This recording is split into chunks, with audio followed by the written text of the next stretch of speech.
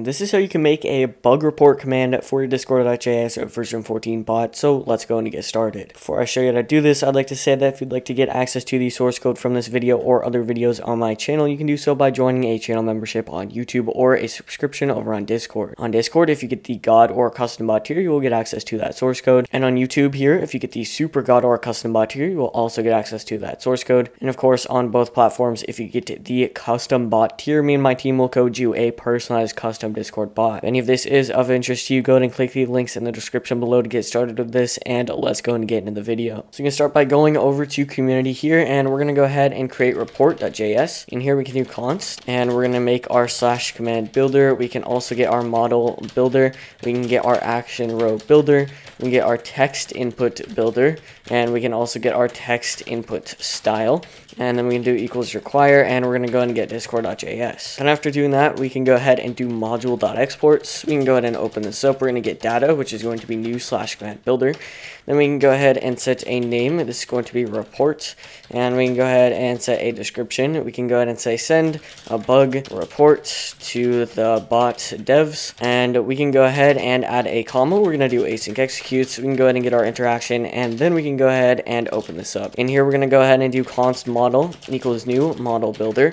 We're going to go ahead and start off by setting a title. In here, we can go ahead and say bug and command abuse reporting. And we can go ahead and set a custom ID. In here, we can go ahead and say bug reports. Then we can go ahead and make a text input builder. So we can do const command equals new text input builder.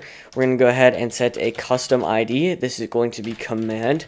Then we can go ahead and set required. We're going to go and make that true. Next, what we can go ahead and do is we're going to go ahead and set a placeholder. For me, I'm going to say please only state the command name.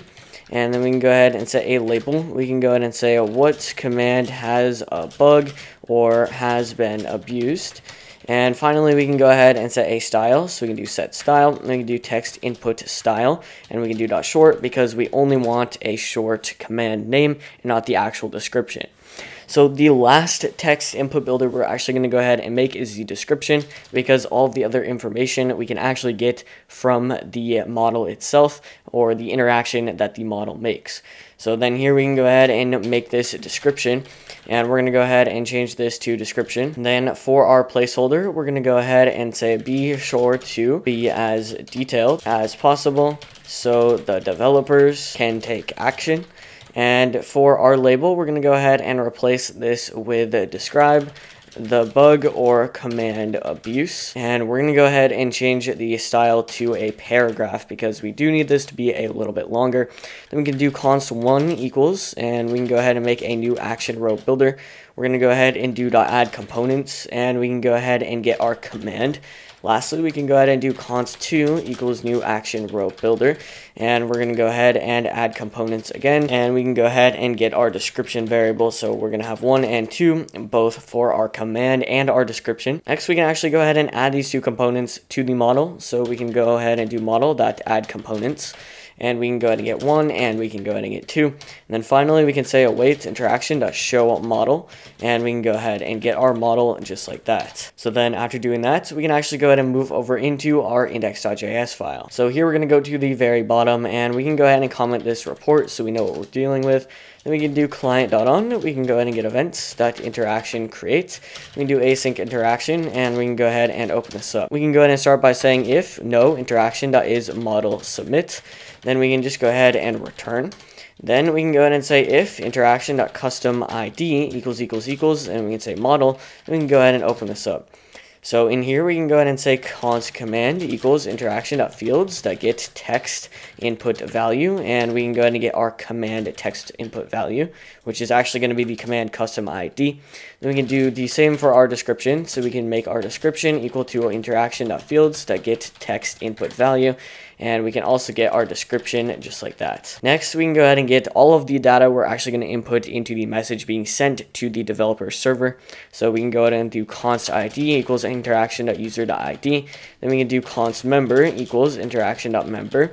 Finally, we can do const server equals interaction.guild.id, or we can go ahead and say no server provided. Next, we can actually go ahead and define our channel. So we can do const channel equals await client.channels.cache.get.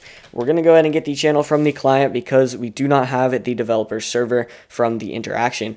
So to do that, we're actually going to go ahead and get the channel ID we want to send the message in. All right, so after inputting that channel ID, we can actually go ahead and make our embed.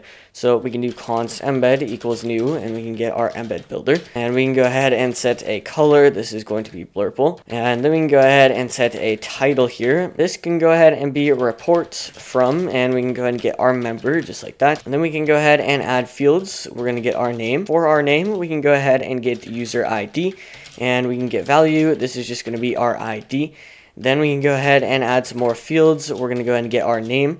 This is going to be our member, and we can go ahead and put in our member. Then we can go ahead and add fields again. We're going to get name. This can go ahead and be our server ID. And we're going to go ahead and get value, and we can go ahead and input our server ID or our server variable. Then lastly, we can go ahead and do add fields. We're going to go ahead and get name.